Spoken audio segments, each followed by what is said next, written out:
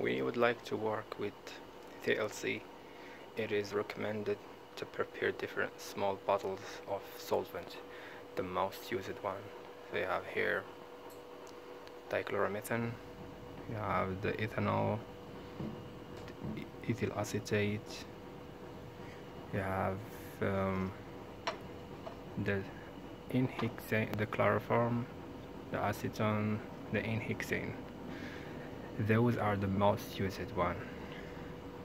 It is better to prepare them and to put them like that in order to work comfortably and to make a good analytical test.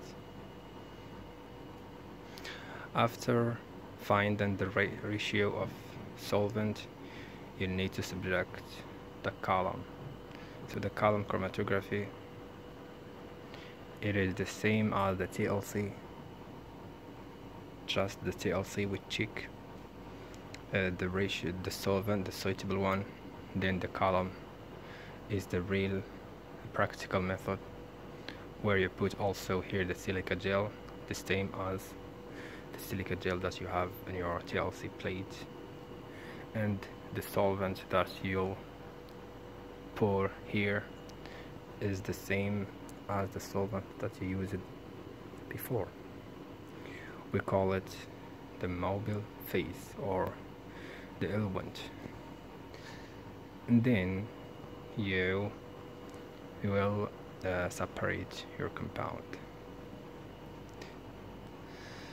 The main difference between the column and the TLC is that on the TLC you have capillary forces.